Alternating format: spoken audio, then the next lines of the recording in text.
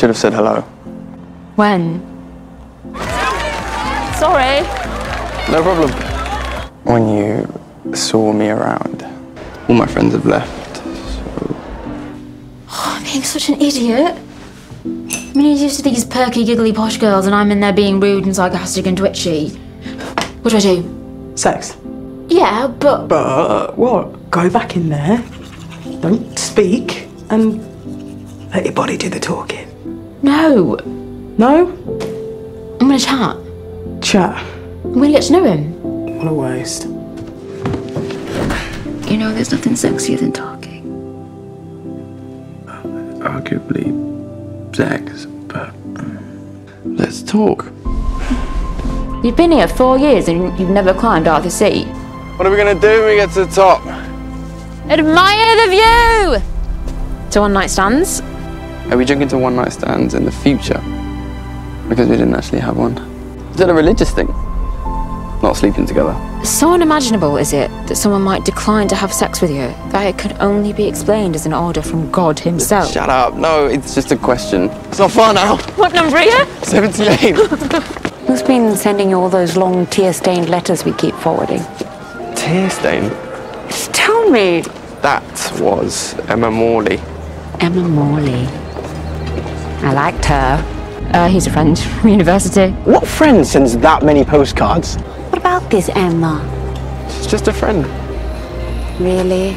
Emily! And then I realised I don't have any way of getting in touch with you. I thought she was funny. And that she liked you. Everyone likes me. Don't stop being nice, will you? What? I'm not much of a letter writer. Not like you. Your last one made me laugh so much. I'm in Rome, but I'm going to come back to London in September. There she is! Why are you still there? Some people work in restaurants. Not everyone works in the media. You wrote one play, and I know, people didn't come, but... So what? You're not boring. No, I am. I bore myself. Well, you don't bore me. You could never bore me. You're one in a million. You know what I can't understand? You have all these people telling you all the time how great you are. You know, smart and funny and talented and all that. I mean, endlessly. I've been telling you for years. So why don't you believe it? Why do you think people say that stuff? Well, there goes rule number 2. What time does the seminar start? Oh, depends. How long will it take you to learn how to read? There's that northern charm. What about me? I mean, am I any good as a presenter? Yeah, you're good. You are. You're warm and funny, and I suppose some people might even find you attractive. Before we became, pals, I had a bit of a crush on you. Remember? Grad ball? If I close my eyes, I can still picture it. Oh, one night of love. Oi! Do you want to go down to the beach? Not a bit of a crush, actually, a massive crush. For ages. You coming? Are you insane? Come on! So what happened to it? This crush. I got to know you. And then... George. I mean, I felt the same. I didn't write any poetry or anything, but I fancied you. I fancy you. It's just my problem is that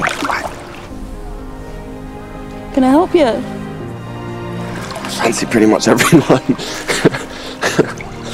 Lovely Emma Morley. How is she? Good. New friends, cultured evenings. But you're still friends.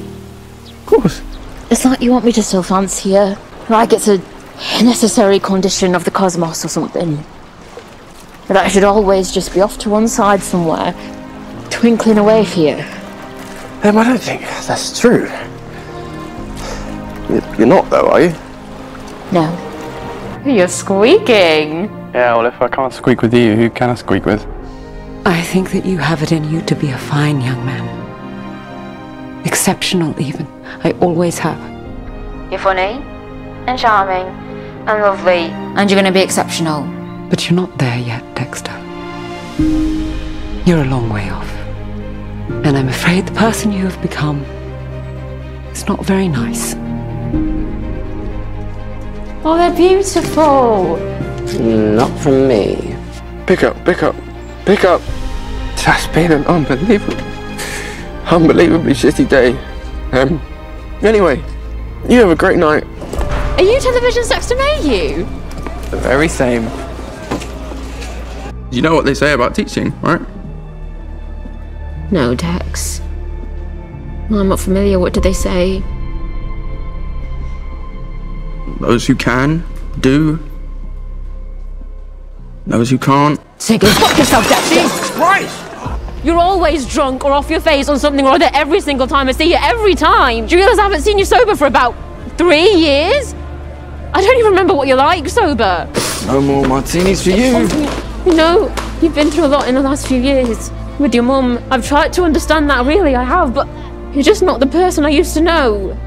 We're not friends anymore, Dex, we're just not. I mean, we're Dex and M, aren't we? No, you used to make me feel good about myself, but now you make me feel like shit. Because here in the real world, I'm actually doing really well. All you ever do is mock it. Is that really what you think is going on here? Always him. We haven't seen each other in a year. Are you laughing? I was just imagining describing the day to my friend who I know would find it funny. What friend? She's called Emma. You're imagining regaling an ex with a story about how you nearly broke my nose. No, she's not an ex. She's just a friend. An old friend who I haven't seen for years.